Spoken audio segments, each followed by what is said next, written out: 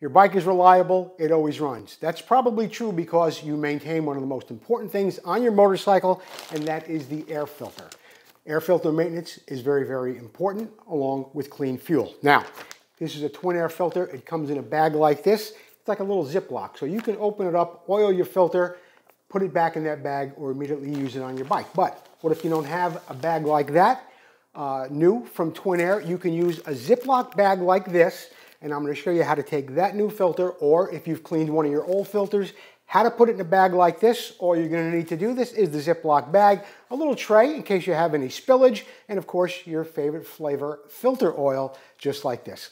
To begin with, I like to take a pan like this so it'll catch any oil that I may be pouring over my filter. Also, I like to put my filter oil in a cup just like this, one of your little premix cups. It's easier to control. It won't come pouring out of that quart that you usually buy at the store. Of course, I have my Ziploc bag ready. So the first thing I'm going to do is put my hand in this filter, and I am going to gently just drizzle some oil over this filter.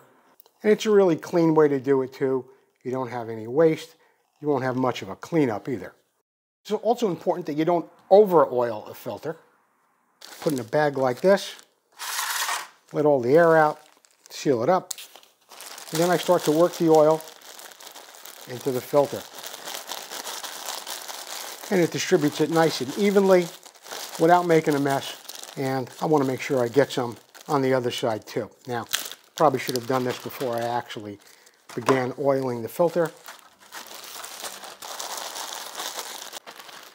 And there you have it. An evenly oiled filter with no waste, and you're ready to go. So remember, a little Ziploc bag like this, or you can use your original bag if you buy a Twin Air filter. Oil it the way I showed you, and you can also store it in that bag, have two filters, bring one to the track with you, or if you're out for a day of riding, you might want to clean your filter. Either way, it's a great way to maintain your filter, and it's an easy way to oil it without making a big mess.